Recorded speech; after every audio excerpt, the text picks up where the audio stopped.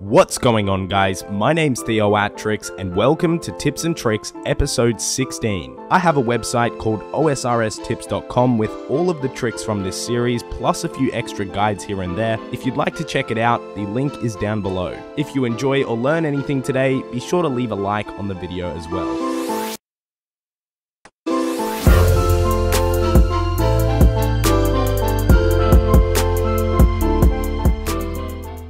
If you do a lot of Slayer or bossing or anything that requires a one-click teleport, bringing a rune pouch will save you a lot of money in the long run. Lore runes are a lot cheaper than teleport tablets, but on top of that, you can store lore runes, nature runes, and smoke runes in there, and that gives you access to high-level alchemy and Varrock, Camelot, and the Trollheim teleport. If you've done the Seer's Hard Diary, you can use the Camelot teleport for banking really fast. Alternatively, if you want high-level alchemy and a teleport to house, sadly you can't put that in one inventory slot. With the rune pouch, you can put it down to 2 slots, which is still nothing, and having that gives you access to all of the pools and other teleports that are in your house. To train your combat AFK, a lot of players use sand crabs, rock crabs, or ammonite crabs. Well, swamp crabs are actually another very good option. What's so good about swamp crabs is they have a negative range defense bonus, meaning you'll almost always hit something with ranged. On top of that, they have a max hit of 1, so you're barely ever gonna get hit. Furthermore, they're in a single combat area. So this means you'll only get attacked by one of them at a time, and you'll take a lot less damage, especially if you're a pure. There aren't that many banks nearby, but if you take a full inventory of sharks or something that heals a lot of health, you can stay there for hours. Now this next one's not exactly going to help you a lot, but it's pretty interesting. If you teleport to Tears of Guthix once, the cave is quite dark, but if you teleport there twice, the cave actually lights up and it's as bright as the rest of the game. I don't know why that happens, but it does.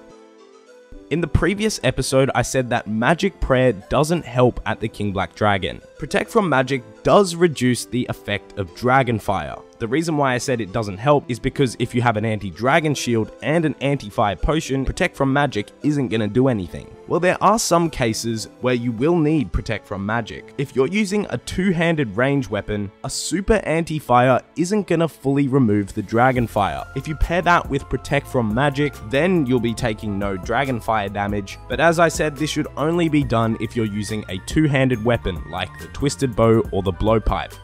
If you're killing a monster on a Slayer task that drops a lot of bones, it's not a bad idea to bring Bones to Peach's tablets. That lets you stay at your Slayer task pretty much endlessly, and I find that this works best for Hellhounds because they hit pretty often, but every single one drops some bones.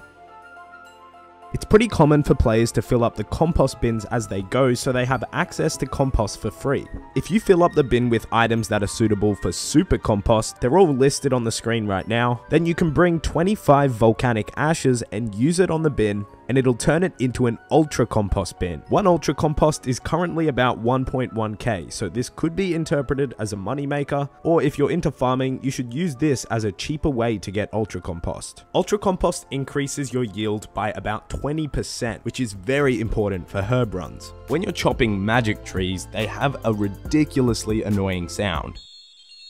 If you'd like to get rid of the sound effect, go to your sound options and turn off the bottom sound setting. This is your surrounding sound options for any noises that come from anything around you. So turn that off and you won't go insane.